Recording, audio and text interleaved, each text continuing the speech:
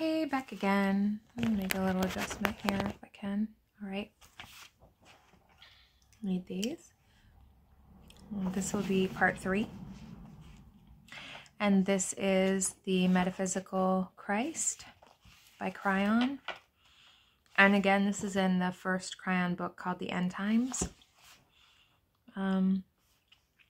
It might not make sense to a logical human mind that we actually decided to come to Earth to go through a life of potential, suffering, and hardship.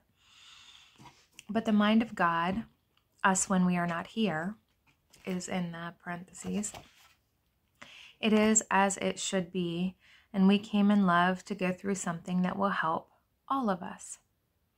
Make no mistake, however, that while we are here, metaphysicians also believe we can manifest anything we choose through the power we inherently have as a part of God when we get here. And that can be found in John chapter 1, verse 12 again. It's back to the lessons, and all people on earth can plug in to the power anytime they are ready.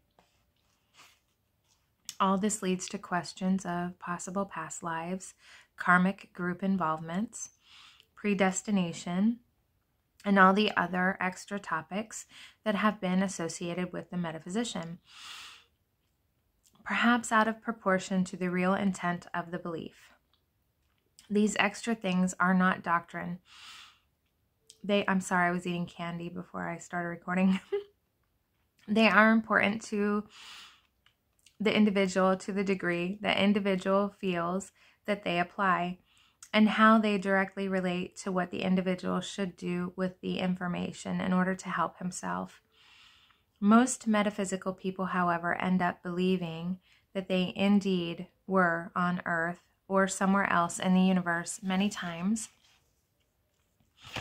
and that this early life, like each of the others which continue to be veiled while they occur, are lessons or tests with a purpose of the eventual elevation of all humanity to a level of enlightenment that will be very godlike in itself, similar to the description found in Revelations 21 in the Holy Bible of the new heaven and earth, where at the end of earthly time we will have the final marriage of the Lamb.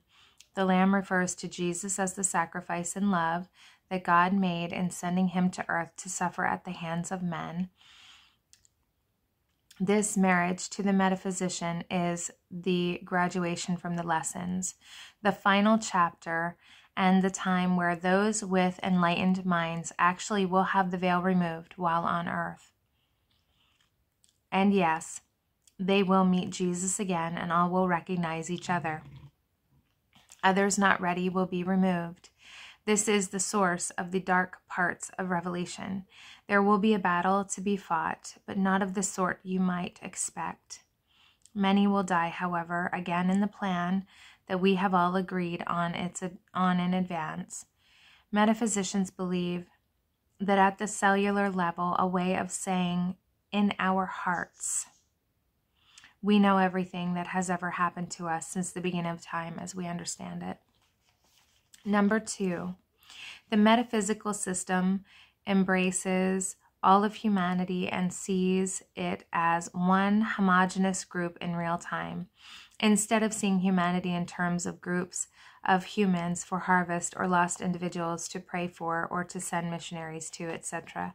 A real-time arena provides for interaction right now. That is, what happens in China today affects the spiritual aspects of all humanity today, including the hot dog vendor in New York or the Pope.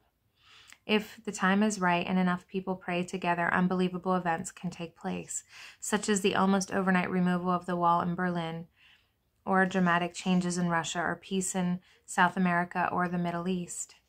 These events are universal-driven events, not based in one religion, but they are responsive to the working of universal mechanics, such as prayer, or meditation is in parentheses, and love. Present and practiced among many religions, they are also proof that we are closing in on our goal for a unified earth. Number 3. Metaphysics makes no person or group of persons wrong. It is a way of relating to God and the universe, not a set of rules for salvation. It is very personal. Membership in a group is not necessary. In the competitive first world, this is a difficult concept to understand. An example would be if you were in a school of many different grade levels, all studying in a parallel fashion for the same diploma. Certain individuals might want unique elective courses or difficulty levels to accomplish the same education. Some of the other grades might be competitive or closed, but all going toward the same goal. Students would select the grade level and course that fits their needs for the moment, or that puts them with others of their culture or like mind. Graduation would be terrific, with everyone gathering for a common celebration at the very end, all celebrating in love and harmony at the task accomplished. The metaphysical grade level's signature is that they would help cheer the others toward their goal instead of insisting that their metaphysical grade was best, or that theirs was the only correct path. In other words, it is one of the only systems that acknowledges that all the other systems have a right to exist and are correct in context with what many people must go through for their time on earth. Number 4. Metaphysicians believe that the mechanics of meditation, prayer, and love are universal and work no matter who you are. That's why most of the other spiritual belief systems of the world regularly hook in to so many of the benefits of their works. Such an instant, positive results from prayer, as well as remarkable healing and success. Many miracles are seen daily in the third world, unreported and unknown to the first world. Through a regular practice of prayer and meditation, holy men are alive today that are helping people to see the power in themselves. Their meetings regularly resulting in dozens of healings. Number 5. Because of number 3 and 4 above, metaphysics is not evangelical. It is one of the only systems on earth that is not. If you are ready for it, then you will embrace it. If you are not, then you will not. Naturally, there is the idea that those who embrace it are more enlightened than those who do not. But this is a human judgment and tells you a great deal about humans, not God. Metaphysicians believe in spreading the news, but not converting anyone with it. Number 6. Finally, and most painfully to most Christians, is the obvious fact that metaphysicians do not consider Jesus to be God any more than you or I. They do not worship him as God, and they do not believe that Jesus wanted them to. They do believe that Jesus was perhaps closer to God or pure love than any other entity in existence in the universe, and that his visit to earth was monumental and critical for humanity. He was of the very highest enlightened level that ever was, and he came to teach us during a time when it was absolutely necessary for that part of civilization, and he came with full knowledge that he would suffer painfully at the end of his tenure. It was a collective decision to send him, and a painful one. Did he do all of the reported miracles? Yes. Did he come back from the dead? He certainly had the power. Was he the Son of God? Inasmuch as we can understand what that means, yes. We cannot know, this is in parentheses, we cannot know the mind of God any more than we can explain the workings of the internal combustion engine to an anteater. There are things that are simply beyond our ability to know while we are here, end of parenthesis. When God wished to make known the emotional feelings of just how important and special Jesus was to the whole, the reference to the relationship of a human-born child was used as the closest thing that humans could relate to. There simply is nothing more special to humans than their offspring. Jesus exemplified the absolute power and love of God available to everyone. It is also possible that he might have visited other worlds as well. Just think of this possibility. This Speculation alone should heighten a person's love and admiration for this very special being we call Jesus. Why was he a man?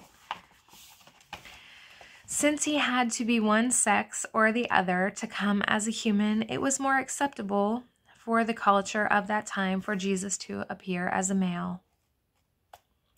God knew it would be easier for him to teach and be listened to by the elders. As to obvious masculine references of God and Son of God and Son of Man, these were also genderized by the writers of the time, probably without much thought, to conform to the conceptions of acceptable power and authority. Is God male? No. Do the clouds have sex organs? Is the air we breathe male? God is spirit, generic and universal. Our reference to female and male is relative only to our time on earth. For these reasons, many metaphysicians refer to God as Mother, Father, God, or just Spirit.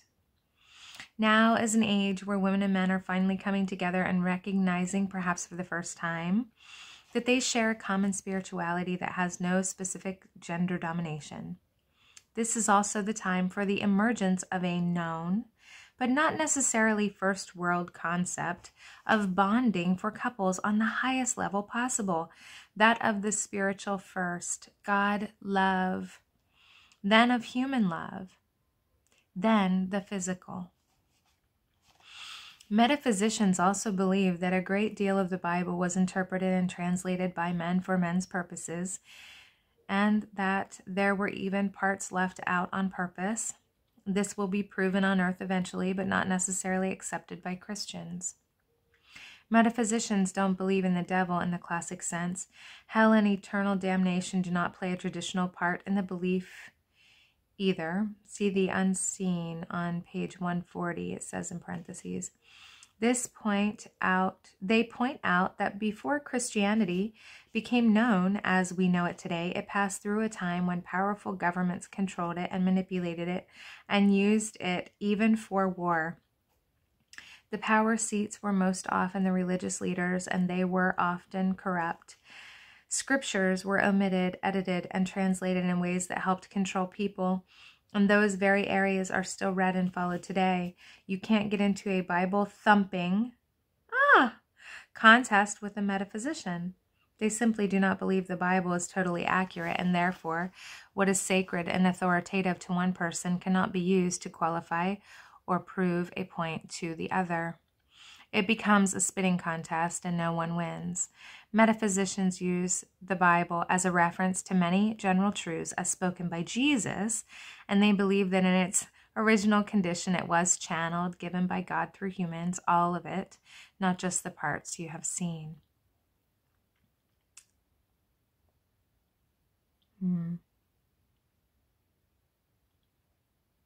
And I would say in its original condition. That means something quite different. Metaphysicians rely on meditation. Meditation is simply prayer while listening instead of speaking and nothing more. Oh, that's very nice. It isn't spooky or strange, and it isn't necessary to be in the lotus position or hum strange noises while you do it. Meditation is where you receive power, intuitive information, and direction. Metaphysicians also believe very strongly in prayer, speaking, worship, and dialogue, used basically for helping others. They believe Spirit, the Holy Spirit, is the voice of the collective God, and that it is just as powerful today as ever. And it will provide good information as it is supposed to be provided. It is ongoing and did not stop with the prophets 2,000 years ago. The Trinity, Father, Son, Holy Ghost, is replaced with the concept of equal power for all, not just a three-way split. We're at 14 minutes, I think. Let's see how far this goes. This continues on pretty good, so I'm going to stop it here and I'll start another one.